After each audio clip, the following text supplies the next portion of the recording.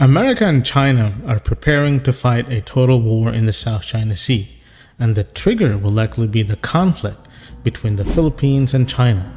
Tensions between the Philippines and China are quickly escalating and could result in a full-blown war that could engulf America into direct military confrontation between the two superpowers. A top US general issued a warning to his staff that a war with China over the South China Sea may break out in 2 years. In a memo dated February 1st, leaked on social media, US Air Force General Mike Minahan ordered officers under his command to prepare for the next fight. "I hope I'm wrong. My gut tells me we will fight in 2025.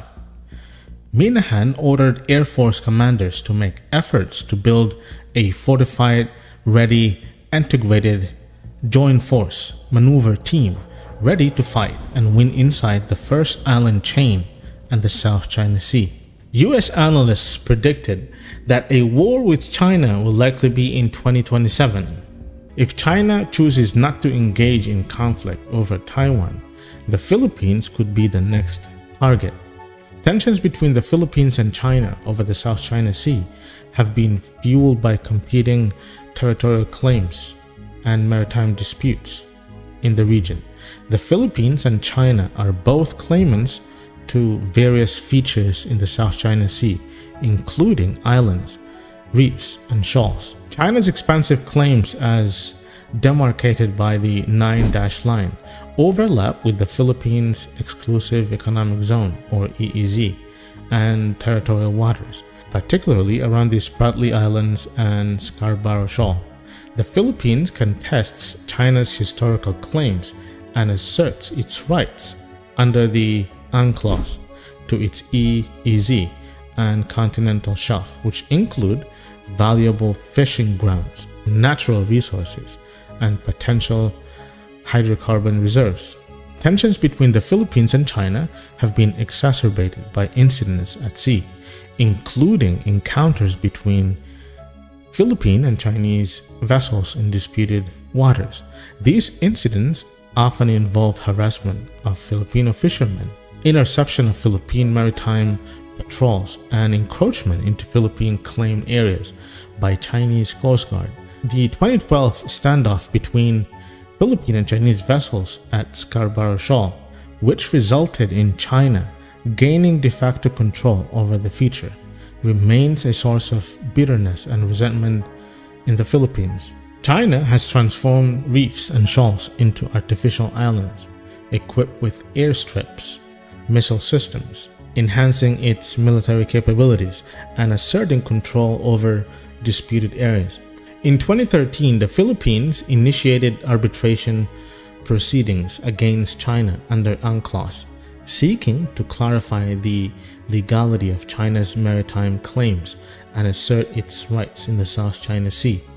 The Permanent Court of Arbitration in The Hague ruled in favor of the Philippines in 2016, invalidating China's 9-dash line and affirming the Philippines' rights to its EEZ.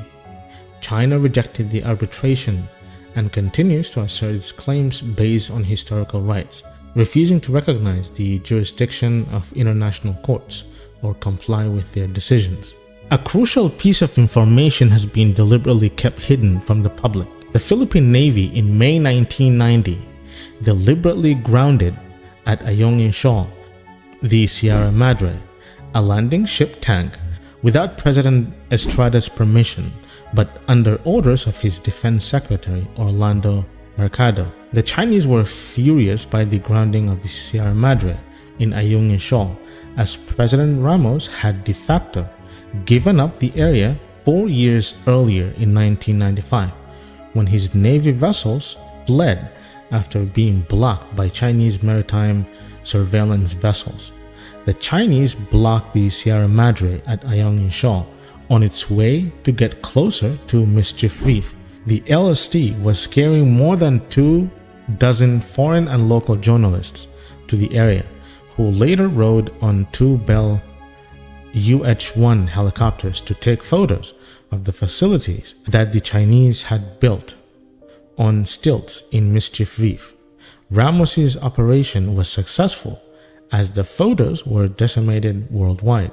Years later, a general involved in the operation disclosed that another expected outcome would have been the Chinese shooting down the helicopters, which had crude press markings but no translation into Chinese, killing the journalists and creating international outrage against China, and it would be pressure to dismantle and abandon the facility. Estrada's defense secretary, Orlando Mercado, asked the Navy for ideas on how to reverse Ramos's loss of Ayungin. It was the Navy chief then, Eduardo Santos, who proposed the grounding of the Sierra Madre at Ayungin, arguing that such vessels represented an extension of the Philippine territory.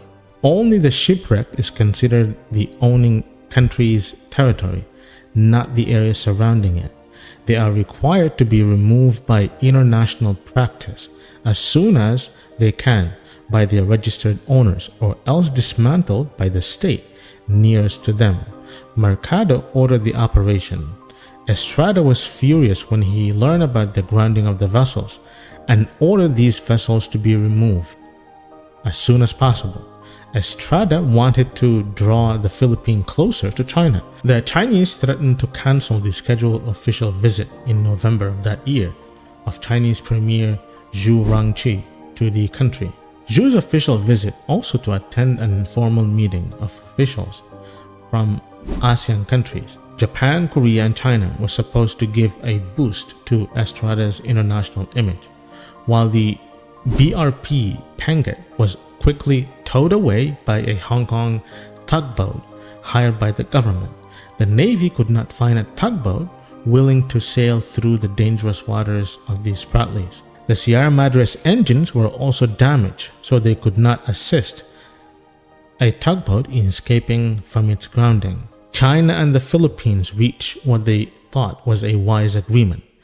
The Philippines would repair the Sierra Madre's engines, even if it took the Navy months to do so, and find a vessel powerful enough to tow it, but it would station a contingent of Marines to guard the vessel from pirates and possible scavengers who would dismantle the ship for its steel. The Chinese, who had known that the vessels were deliberately grounded in order to maintain a symbolic claim in Ayungin Shoal and Scarborough, insisted that while the Philippines could supply the Marines with the necessities of survival, it could not supply it with materials to repair it, much less to transform into a permanent facility. Administrations after Estrada, including most of Aquino III's, had complied with the agreement rather than risking Navy or Coast Guard vessels being blocked and shooed away by Chinese vessels if they attempted to bring in repair materials. But in retaliation against the arbitration suit filed in 2013 by the Philippines against China involving the South China Sea issue, the Chinese strongly demanded that year for the Philippines to comply finally with this agreement to remove the Sierra Madre. The Aquino government did not violate the agreement and sent only survival supplies to the soldiers on the ship, but no supplies for repairs. Let's look at a hypothetical scenario of war breaking out between China and the Philippines. Tensions between China and the Philippines have escalated over territorial disputes in the South China Sea, with both countries asserting conflicting claims to various features in the region. Despite efforts to resolve the disputes through diplomacy, the situation has become worse, leading to a military confrontation. What would the triggering event be like? A series of incidents in the South China Sea, including clashes between Philippine and Chinese vessels near disputed islands and reefs, culminates in a direct military confrontation. Diplomatic channels failed to diffuse tensions. In the initial stage, China launches a coordinated military offensive against the Philippines, targeting key strategic locations and military installations. The initial assault aims to neutralize Philippine defenses and establish Chinese control over disputed territories in the South China Sea.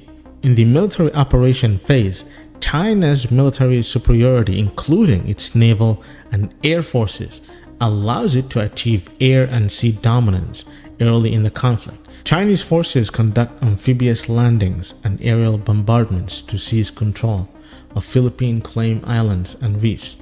The Philippines, though outmatched in terms of firepower and resources, employs guerrilla tactics and asymmetric warfare to harass and delay Chinese advances. Philippine forces focus on defending critical infrastructure and population centers from Chinese attacks. What would the response of the international community be like? The outbreak of war between the Philippines and China triggers alarm within the international community, with neighboring countries and major powers expressing concern about the escalation of hostilities. The United States, as a treaty ally of the Philippines, deploys naval assets to the region and signals its readiness to defend Philippine sovereignty. However, the risk of direct military confrontation between the US and China raises fears of broader regional conflict. Diplomatic efforts to mediate the crisis led by the United Nations and regional organizations like ASEAN face significant challenges amid entrenched positions and escalating violence on the ground. As the conflict escalates, the risk of broader regional instability grows, with neighboring countries bracing for potential spillover effects and economic disruptions. Diplomatic efforts to negotiate a ceasefire and resolve the conflict face significant obstacles, as both the Philippines and China remain entrenched in their positions and reluctant to compromise on core issues.